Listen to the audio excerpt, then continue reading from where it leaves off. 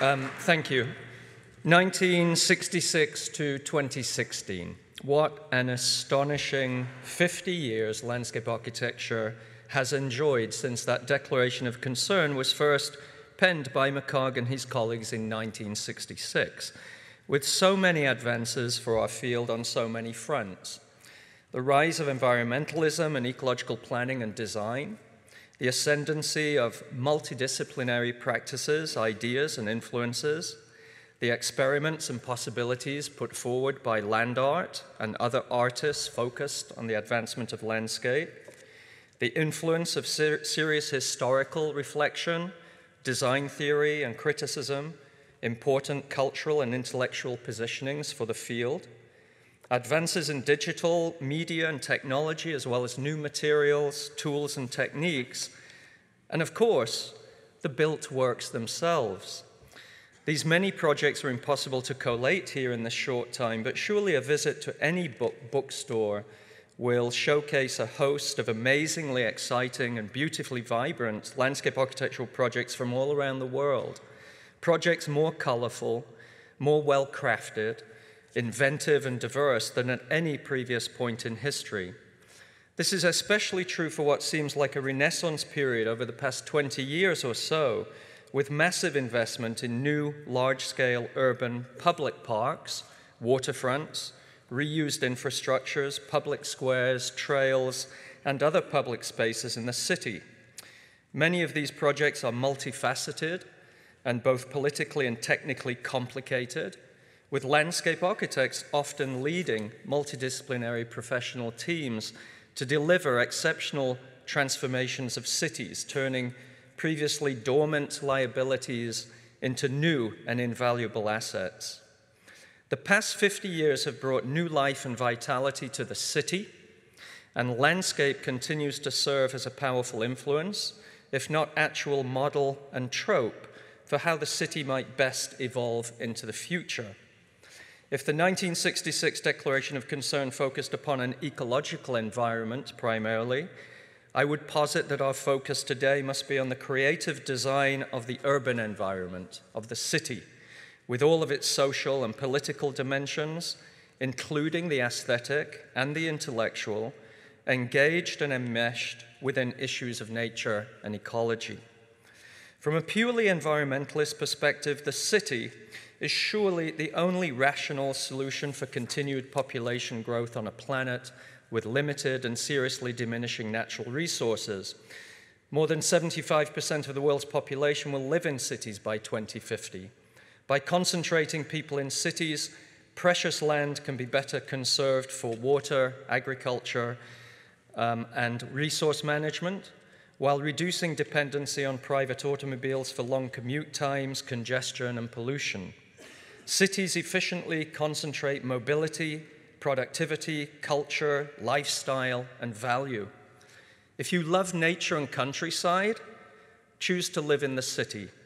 Otherwise, little city or wilderness will remain, along with insurmountable challenges to adequately watering and feeding an ever-growing population. With more people, then, cities will inevitably become denser, more compact, and will place urgent demands for new organizational development frameworks that improve mobility, efficiency, and comfort.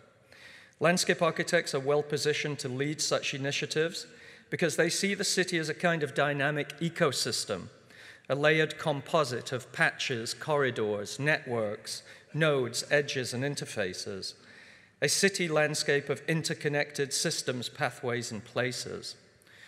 More importantly, though, unlike commensurate efforts to improve systems efficiency in cities by planners and engineers, landscape architects can go one step further, striving to embed beauty, desire, and pleasure into the system. After all, the city is not just a quantitative problem, but a deeply qualitative one, wherein qualities of place, identity, experience, interaction, and exchange enhance a profound human sense of belonging, community, and enrichment.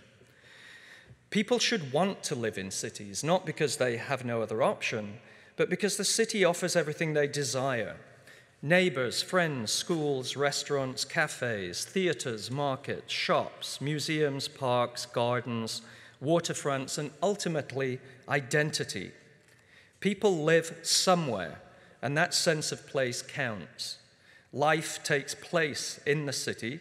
It is a physical and psychological experience bound into the buildings, streets, parks, and the physical makeup of a particular place. Much of this experience derives from the public realm, much of it designed by landscape architects, often in uniquely specific ways that make places peculiar to a particular place and city, belonging to a particular place and time. Public places offer exposure to locality, to nature, to greenery, to birdsong, but also exposure to others, to the cosmopolitanism of diversity and culture, to the joys and pleasures of being amongst others in particular atmospheres, weathers, and places. These are collective spaces for both the individual and the group, the young and the old, the escapist and the crowd, the exhibitionist and the voyeur, spaces for everybody in a colorful, open, and cosmopolitan democracy. So here we have our shared mandate, a new declaration, if you will. Landscape architects must take on the challenges for shaping and forming the future city in terms that are both quantitative and qualitative, both ecological and social, both pragmatic and poetic. Quantitatively, landscape architects must help improve the organizational systems, frameworks, pathways, and places that structure mobility, community, economy, lifestyle, and resources such as water, air, food, and natural habitat. Landscape architects should be working on initiatives involving transportation, climate change resiliency, infrastructure, urban agriculture, stormwater management, waste management, and urban design development structure, including blocks, streets, open spaces, and connective tissue. Intelligent urban structuring for the 21st century city is essential for social democracy, for human health and well-being, for ecological sustainability, and for economic competitiveness. At the same time, landscape architects must also work qualitatively to imbue the city with beauty and character, with richly varied, artfully designed public places, from the smallest pocket park to the urban square to the largest urban park system, all places that uplift the human spirit, promote open and cosmopolitan forms of social interaction, and create unique places around which people can interact, center, and belong. Of course, the city may always be primarily motivated by economic imperatives, real estate, commerce, and profit. But as a humanistic endeavor, the city should also be a beautifully designed place for public life and pleasure. The city should be a well-organized framework that allows life to take place efficiently, productively, and comfortably. But it should also be a richly textured and idiosyncratic platform that maximizes exposure to otherness, to difference, to the unforeseen, to the wild, to the promiscuous, and to the very essence of the social. The city needs to be designed as a place of both improved utility and irresistible desire. And hence the virtues and lessons of the garden in its very historical essence. For the garden is a place that requires the utmost technical, pragmatic know-how and care on the one hand, combined with the aesthetic art of design, placemaking, imagination, wonder, and invention on the other. The city as garden elevates experience and pragmatics to poetry and art. As we continue to talk about environmentalism, sustainability, resiliency, and so forth, the mantras of the 1966 Declaration of Concern, we must also draw from the humanistic dimensions of the landscape imagination, prioritizing beautifully designed cities and public spaces as living platforms for socialization, cultural value, and pure human experience. The world of the 21st century is going to be shaped by plural, multifaceted identities, and by booming cities that celebrate density, diversity, and vibrant forms of public life.